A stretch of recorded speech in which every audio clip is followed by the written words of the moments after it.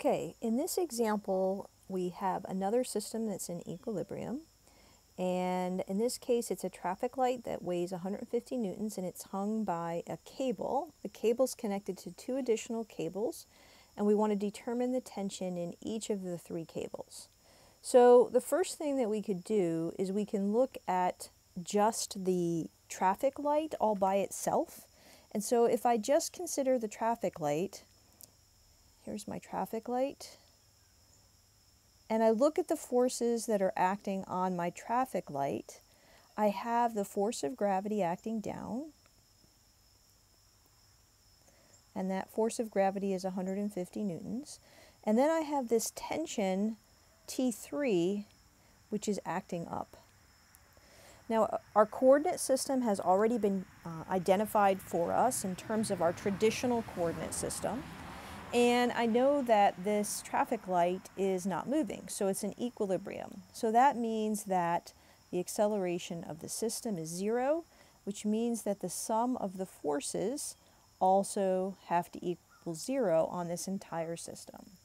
So normally I would say we should draw a free body diagram, but in terms of just the traffic light, there's only these two forces that are acting on it. So we really probably don't need to draw another picture. But we can use the fact that if I look at the traffic light, the sum of the forces in the y direction have to equal 0. And I have this tension which is acting in the positive y direction, and then I have this weight of 150 newtons which is acting in the negative y direction. So the tension T3 is just going to equal whatever the weight of that traffic light is. So that was the simpler part of this particular question. Next, we want to identify and determine what is the tension in the two upper chords. So in that case, I'm going to look at this hook or this, I don't know what you would call it, so basically the place where all of the wires are connected together. And if I look at that particular location and I draw in the forces, there is a tension that's acting up and to the right, and that's my tension T1. And then I have a tension T2, which is acting up and to the left. I also have this tension T3, and I'm going to draw it a little bit bigger in my picture, which is acting straight down. So I definitely have a situation where I have these three forces that are acting. They're not acting right now, except for T3, in our specific coordinate system. So I need to make sure that I resolve all of my forces into their components.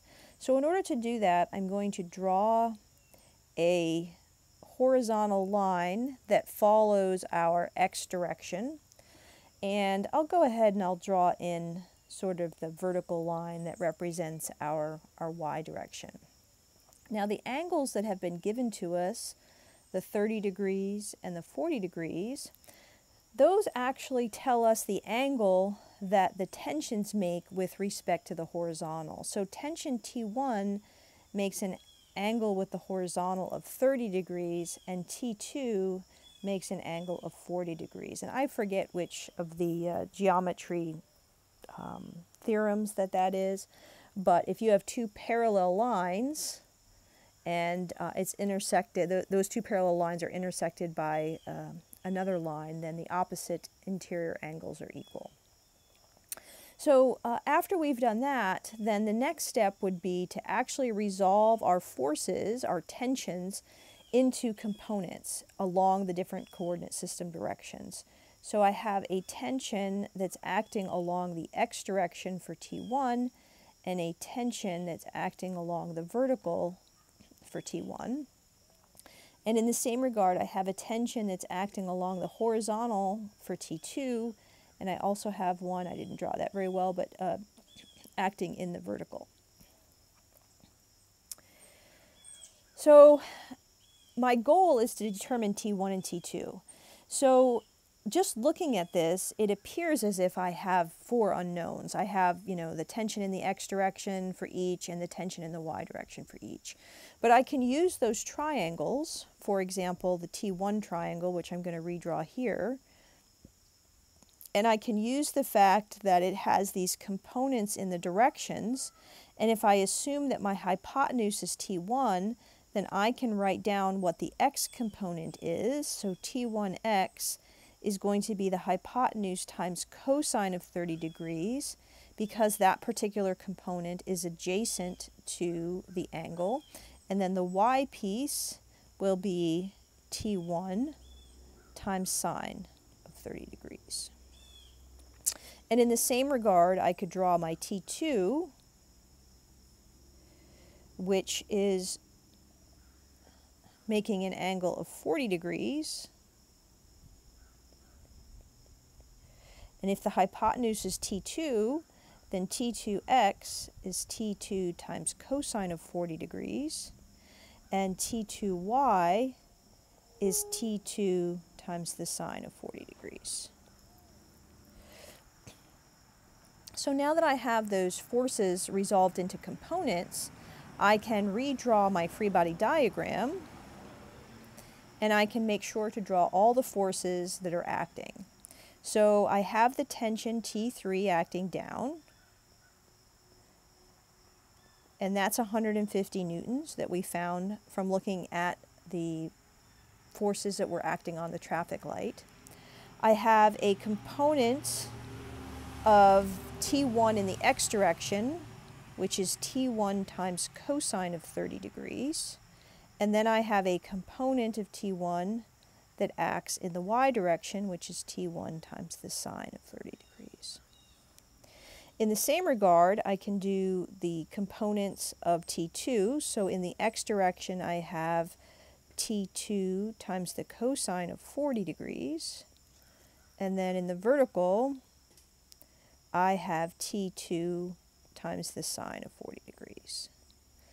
So now as I look at my free body diagram, the only unknowns I have are the tensions T1 and T2, and I can write down two equations that describe equilibrium, which are that the fact that the sum of the forces acting in the x direction have to be equal to 0, and the sum of the forces in the y direction have to be equal to 0.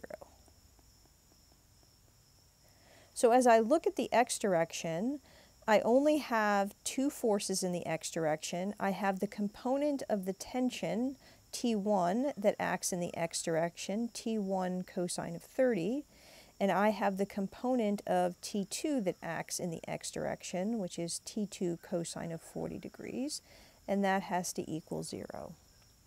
So at this point, I have two unknowns, and I don't have either one of those values known.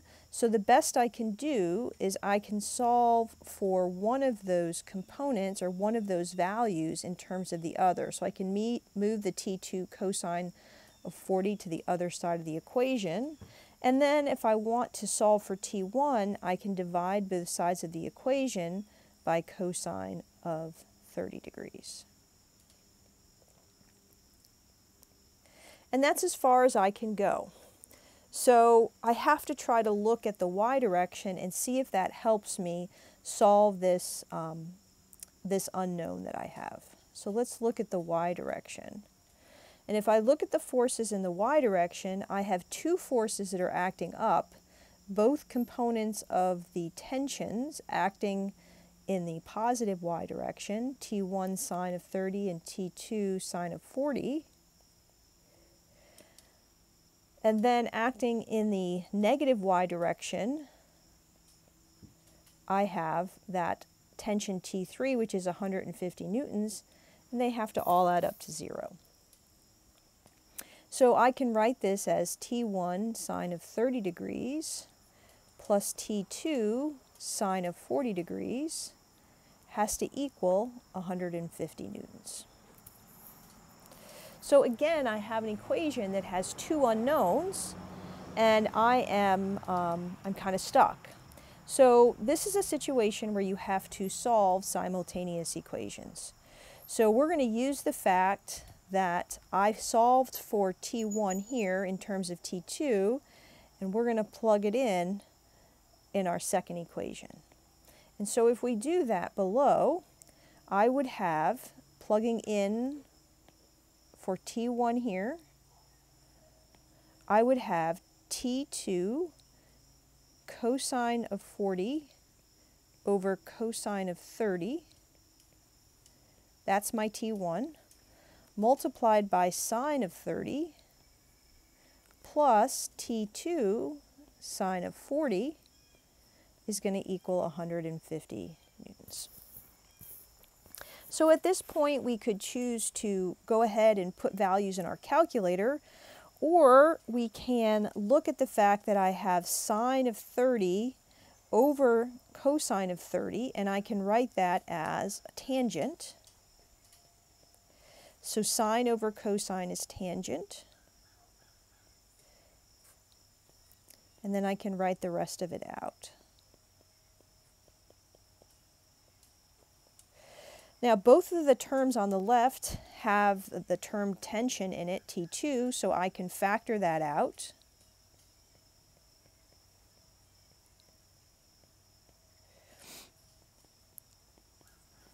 And now I can go ahead and put in my calculator what cosine of 40 times tangent of 30 is. Cosine of 40 times tangent of 30 is 0.4423, and then sine of 40 degrees is 0.6428. I can add those values together, and I get 1.085. And now to solve for T2, I just divide 150 newtons by 1.085. And I end up getting 138 newtons. So T2 is 138 newtons. Now I have to go back and I need to solve for T1. But the nice thing is that I already have an expression that relates T1 and T2. So I can use that and I can solve for T1. So T1 is just T2, which is 138 newtons, multiplied by cosine of 40 degrees, and then divided by cosine of 30 degrees. So if I put that into my calculator, I end up getting 122 newtons. So this is an example where you have multiple unknowns, and the only way to solve this is by drawing our free body diagram and then looking at the forces in each of the different directions separately, and then solving those two equations simultaneously by solving for one variable in terms of the other variable.